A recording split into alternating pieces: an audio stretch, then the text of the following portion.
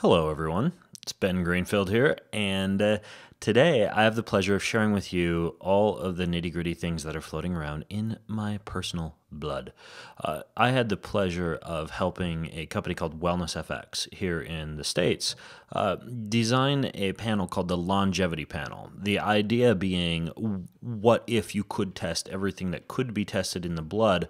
What would be the most comprehensive test that you could get? So I went ahead and put myself through this panel, and it is called the Greenfield Longevity Panel. In today's video, I'm going to walk you through what to look for in your blood, whether you do this panel or any other panel, from a basic complete blood count that your doctor might order for you, along with a comprehensive metabolic panel, or a deeper dive like this one. So either way, let's jump in.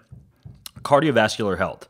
I always am sure to keep my total cholesterol above 200. It's important for neural health. It's important for hormonal health. And whenever you are making an attempt to keep cholesterol levels high, it is very important that you keep inflammation low, you keep blood glucose low, and you also optimize your triglyceride to HDL ratio. If any of these are unfavorable in the presence of high cholesterol, that high cholesterol could be doing you just as much damage as good. So you can see that my cholesterol here is at 219. That's the total cholesterol. Now, the HDL is at 114, very, very high, and LDL is at 97. So whenever your HDL is this high, make sure, if you're able, to look at the particles associated with HDL, in particular, one called ApoA1. You want to make sure that ApoA1 is high. So what ApoA1 does is it helps HDL particles bind to blood vessels. And if you have low levels of ApoA1, even if you have high HDL, that high HDL is more likely to become oxidized or adhere to glucose in your bloodstream and kind of fight against your health. So you want to make sure that ApoA1 is high if HDL is high. And in this case, mine is, so I'm happy. And I'm going to move on to the triglyceride to HDL ratio. The triglyceride to HDL ratio is a bigger risk factor for coronary heart disease than LDL or total cholesterol, and you want it to be below 1. Okay, you want your triglyceride to HDL ratio to be below 1. You can see here mine is at 0.4. The type of things that increase HDL, for example, would be like plant matter and vegetables, fiber, fish oil, interestingly, is another, fish and fish oil. The type of things that would increase triglycerides would be alcohol and or fructose intake, high amount of vegetable oil, high amount of sugar or starch, and even overdoing things on the butter, coconut oil, MCT oil side. So basically the idea is you want to do everything you can to keep HDL up and triglycerides relatively low. So I'm happy with my trig to HDL ratio, but if you're looking at your lipid panel, that's another very important one to look at. Now you'll see some other parameters here associated with the basic lipid panel, and these are all LDL particle calculations, which often aren't done on a lipid panel. The type of testing Wellness FX does allows them to look at things like the size. You may have heard that the size of your LDL cholesterol particles is very important. So I can see that I've got nice big fluffy LDL particles and a very, very low amount of very low density lipoprotein cholesterol. So very, very low amounts of the type of cholesterol that tends to become atherosclerotic and dig its way into arterial cell walls. My LDL particle count is high, but I expect it to be high because my total cholesterol is high. My small LDLs are mildly elevated, as are my medium LDLs, but again, I'm only really concerned about the VLDL here and also the large LDL size. I expect all these other parameters, for example, the actual small LDL particles and the medium LDL particles, to be borderline elevated just because I have high total cholesterol. So, that being said, let's go ahead and move down to inflammation. You can see here that in previous tests, my inflammation has been all over the place. These two red dots are when I tested directly after, this was after an Ironman triathlon. This other red dot was after back-to-back Spartan races. Aside from that, I like to keep general inflammation very low. HSCRP is more of a marker of general muscle inflammation and general whole body inflammation, whereas LPPLA2 would be more of an indicator of vascular inflammation. Homocysteine is a little bit of mixed muscular and vascular, and then fibrinogen is typically muscle damage. Uh, I eat a relatively high plant, high dark vegetable, high antioxidant type of diet. I try to keep my inflammation low with things like cold baths and recovery protocols and smart proper training. So my inflammation is generally pretty low. A little bit surprising to me is I did exercise the day prior to this test. You're not supposed to do that, but I had to get my workout in. So anyways, I had exercise going into this test, but still, inflammation was pretty low despite that. So this is important also with my high cholesterol levels that I keep inflammation down.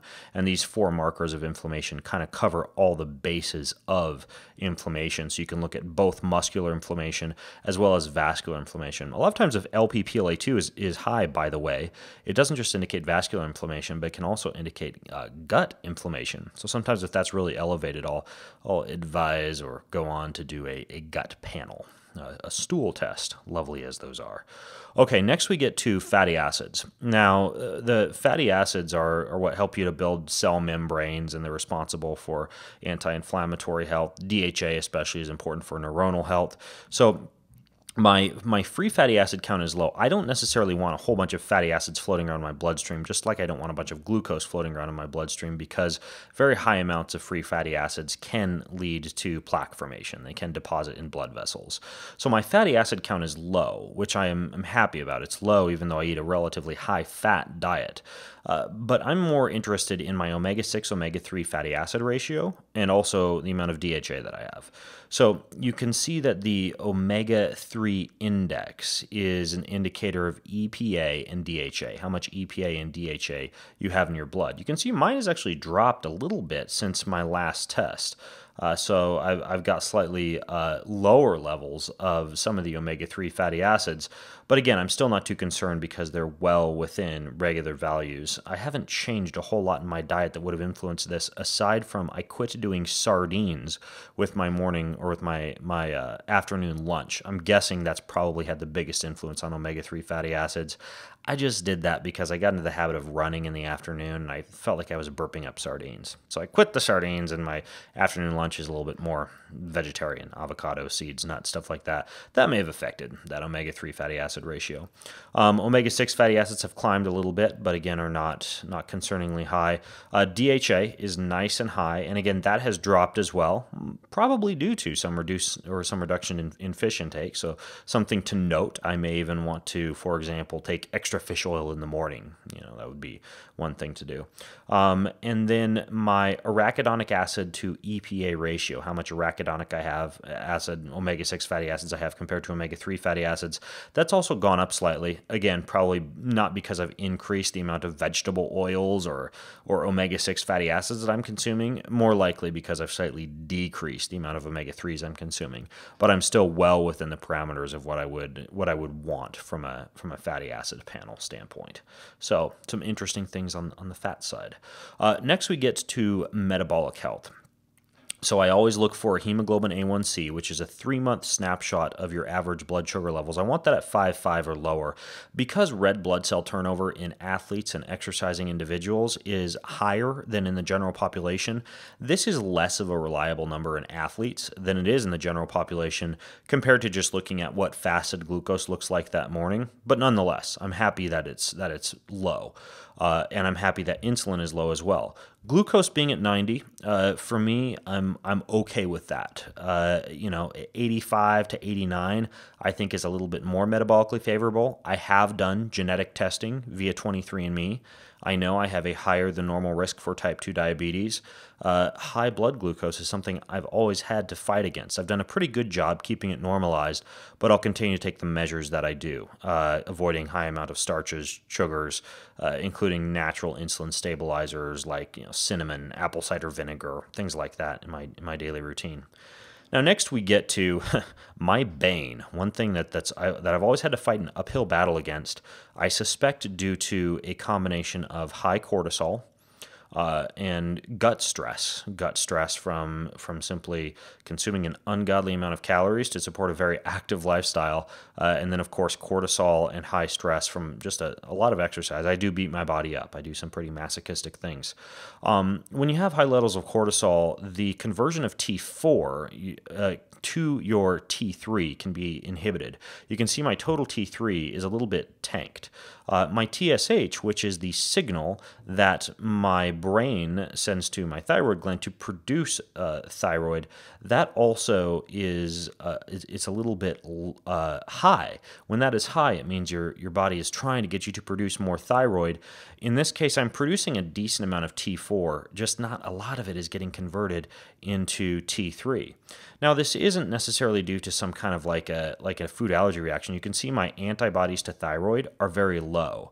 In this case, it's likely due to stress. I get more than adequate iodine, selenium, precursors for thyroid health, etc.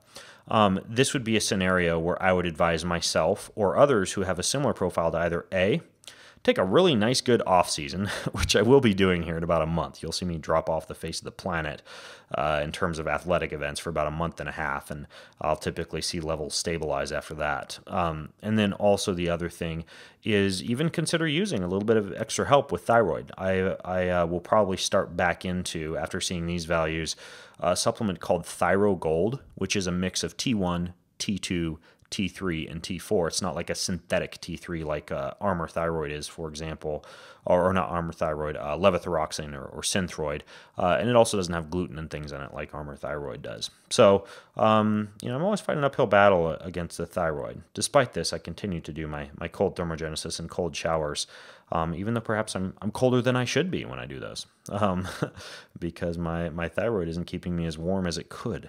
But nonetheless, that's a red flag for me and something to continue to keep my eye on is my thyroid. So next up is cortisol. Like I mentioned, my cortisol is slightly elevated. Frankly, in people who don't do a lot of exercise, or people who do more, whatever, they do 3 yoga sessions a week and a few 20-minute bike rides, I tend to see cortisol values between about 8 and 12. Okay. In athletes, I tend to see values closer to 15 and 20 plus. And again, it's because your body turns out much more stress hormone. I suspect even in the morning, for a morning blood value of cortisol, that it's even higher than it would be throughout the day because your body gets out of bed. I don't know about you, but I get out of bed ready and roaring and ready to rumble.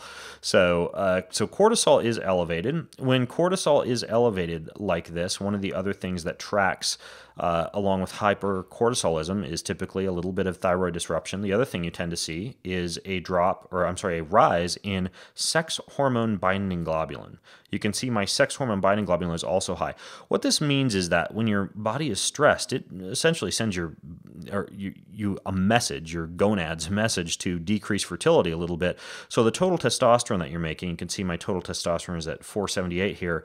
A lot of it does not get converted into free testosterone the way that it should. Now, granted, testosterone values tend to be all over the map when it comes to what allows someone to have normal libido and motivation and what doesn't. My libido, my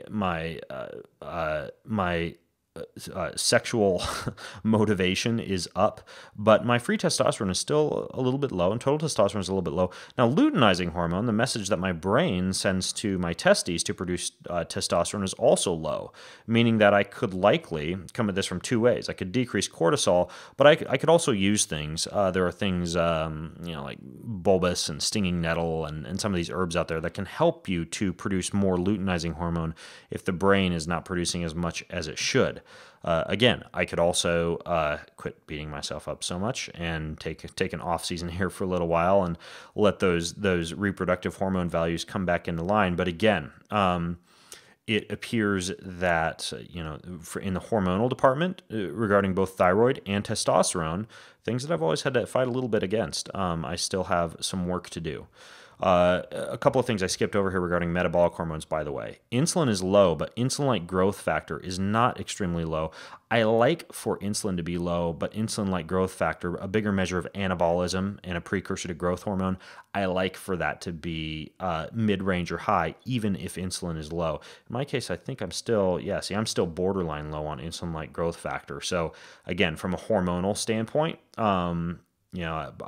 let's put it this way. Let's say I were to go from the weight I'm at right now, 175, up to my normal body weight that I stay at when I am not restricting calories, which is 190, and I were to back off endurance and running even more, lift some heavy stuff, take an off season, blah, blah, blah, all the things that, it's always a balancing act, right? Between physical activity and caloric control and going out and doing these things like Spartans and runs and stuff like that, and putting some weight on and optimizing hormones, right? So I'll admit that my metabolic hormones, my thyroid, my reproductive hormones definitely make me want to take an extended off season this year and then retest hormones and see where they're at, to see the impact that has. Okay, liver. Like I mentioned, I exercise the day before. I tend to do that a lot. So aspartate aminotransferase and alanine aminotransferase, two liver enzymes that tend to be elevated in response to physical activity, are indeed elevated.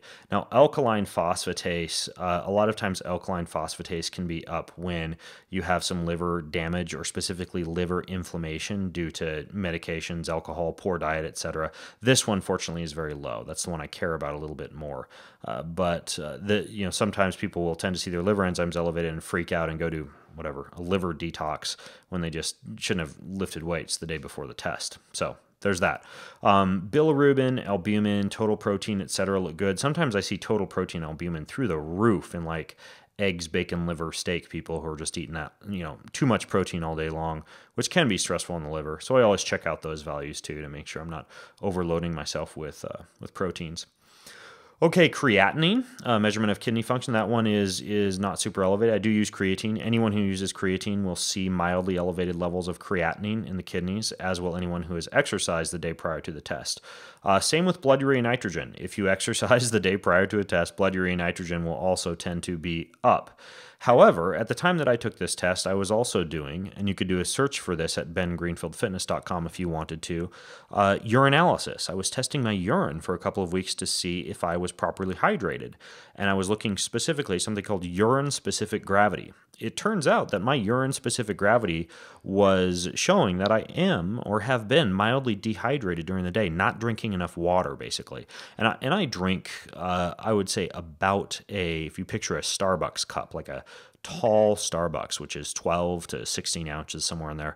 I have one of those every hour during the day. So I drink a lot of water, and I'm still showing some signs that I could be dehydrated. So blood urea nitrogen is up a little bit, and I'll continue to focus on drinking adequate amounts of water. Okay, electrolytes. One thing I always look at in addition to sodium, potassium, and calcium, which I'll check out fine on me, are chloride and CO2. Very, very low CO2 can indicate a net acidic state. So a value of 28 indicates good acid-alkaline balance. The same with chloride. Chloride is an electrolyte that if that's abnormal, that also can show an improper acid-alkaline balance. In my case, chloride is not super low, CO2 is not super low, so I'm pretty happy with that value. That's actually a pretty good one to look at if you're concerned about overtraining too, is your CO2 chloride levels. Okay, vitamin D. Interestingly, my vitamin D has dropped. It is winter here. The sun is shining less. I live on a north-facing slope, and despite spending a good amount of time outdoors, I'm probably going to need to step up my vitamin D supplementation and my intake of fat-soluble rich foods this winter because vitamin D is a little bit lower than what I would like it to be. And the ideal range is, it's not like more is better, but an ideal range is 40 to 80. Okay, mine is at 37. So I need to get a little bit more vitamin D into my system. I take about 2,000 units a day now. I probably need to step that up to about 4,000 units a day, and then I'll retest after I do an off season this winter. Okay, blood health. My platelet count, my ability to form cells look good. Sometimes I see platelet count very, very low in people who don't get enough vitamin K2 because that helps you form clots. But this platelet count looks fine. No signs of severe immune system depression, which you tend to see a lot of times. Sometimes I'll see red across the board in athletes who are beating themselves up way too much. I mean, really close to overtraining because of complete immune system depression. My immune system values look pretty good. Maybe it's all that chaga mushroom I've I've been consuming, but I'm happy with my white blood cell count. I don't really have any issues with the immune system. I don't really ever get sick either. So I think I've got a pretty decent genetic card dealt to me when it comes to immune system and white blood cells. That's probably a part of this as well. Red blood cells also look pretty good. My hematocrit looks just fine. Red blood cell count and hemoglobin all look good, so I'm happy with that. There is one value for red blood cells, iron, that you see down here along with ferritin, which is my iron storage protein. My iron is very low, almost down to anemic-like levels. So I need to step up my iron intake. And again, whenever I look at blood work and supplementation, I look at things like little targets I can throw darts at.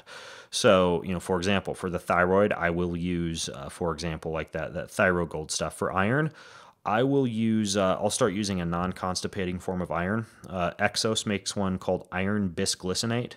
I plan, and I'm going through these values basically. You're getting to see me go through these kind of in real time as I look at them and think out loud. I'll start into iron bisglycinate this week, and so I will test again because it's very important, especially for males who aren't losing blood each month, to keep track of potential for hemochromatosis or iron overload.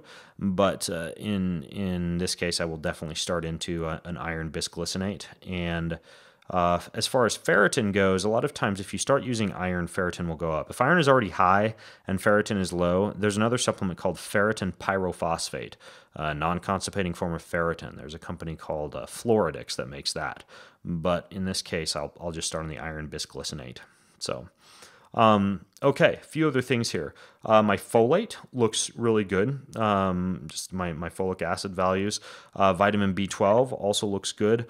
RBC folate, the folate found in red blood cells. You can see this is red, but this is a measurement a long time ago. This was actually a lab error value, so I wouldn't pay attention to that one, as it was just kind of an errant value that made its way into the test. You can see most of these values look pretty good: magnesium, copper, selenium, and calcium. However, my magnesium has gone down a little bit from my last test and kind of hovered a little bit low in some other tests as well. I've been using transdermal magnesium. I probably have not been using enough. I've been using about a quarter-size dab on each hand, which comes out to the equivalent of around 50 milligrams of magnesium. For targeted supplementation, I'll often recommend north of 300 milligrams of magnesium. So I may begin to use a little bit of oral magnesium supplementation, just because, frankly, topical magnesium is expensive. But something like a Natural Calm oral magnesium in the evening, I'll probably step up my magnesium intake a little bit after seeing that magnesium is just a little bit suppressed. So, toxicology, this particular longevity blood panel does include measurements for metals, in this case lead and mercury, which, thank goodness, are both low, which is fantastic. So those are the biggies. Everything else is just like vital signs, weight, blah, blah, blah. But those are the biggies from the longevity panel. So, and of course you can see I've got a running value here, previous tests I've done. I can upload VA records. I can add lab reports from other labs. I can look at this in table format. I can look at my most recent labs if I click here versus looking at all my labs. I'm just showing you some of the other features here. I can schedule a consultation with a practitioner, physician, if I want to. I can look over recommendations that docs have given me in the past and that they've uploaded to my panel. So kind of a cool interface. This is why I like the WellnessFX interface. Anyways, though, I know you probably, you may have some questions, or maybe you're just a smart little rocket scientist cookie and you soaked all that up. But either way, leave your comments, your questions, your feedback in the comment section below this video, and I will be happy to reply. If you happen to be watching this on YouTube, just go to bengreenfieldfitness.com/longevity1. That's bengreenfieldfitness.com/longevity, the number 1, and you can access the comments and everything to ask over there, along with seeing a description from me on how exactly to go about getting this test for yourself, if that's something you want to do. Okay, thanks for watching, and if you're watching this video at the time it comes out, happy post-Halloween. Woohoo, pumpkin faces galore. Scary pumpkin face on my cholesterol. Ooh.